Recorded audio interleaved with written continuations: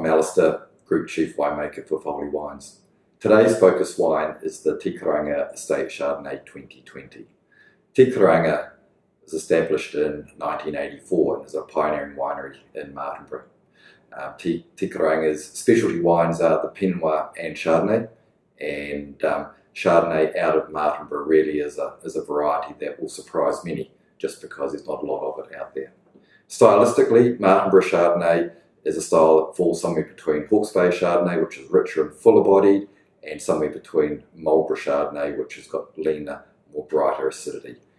Therefore, the Martinborough Chardonnay is going to be a Chardonnay style that will really resonate with those that love Chardonnay and also for those that haven't yet discovered their ideal Chardonnay.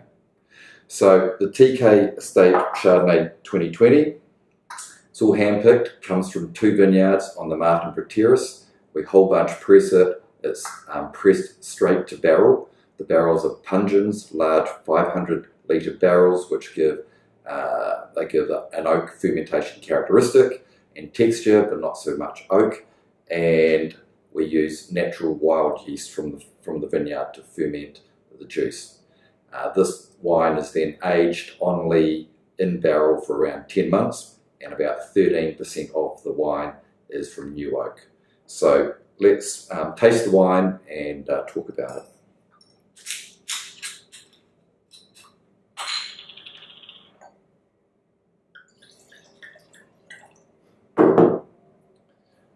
So 2020 vintage, very recent, and therefore the colour is going to be a pale straw green colour, young, vibrant aspect to the wine. And when we're smelling the wine, we're getting this lovely cashew, white peach, stone fruit type aromas. You're just getting some nice little biscuit and toasty oak characteristics on the nose as well. And then on the palate,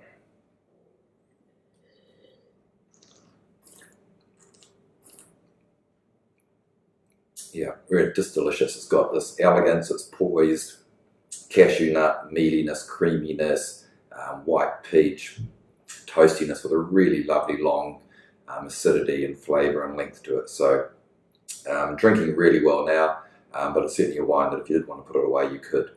From a food point of view, awesome with roast chicken or roast pork, maybe fish, coq au vin or something similar like that, certainly just a white meat, but this wine really is a perfect accompaniment to any of those meals. Anyway, enjoy.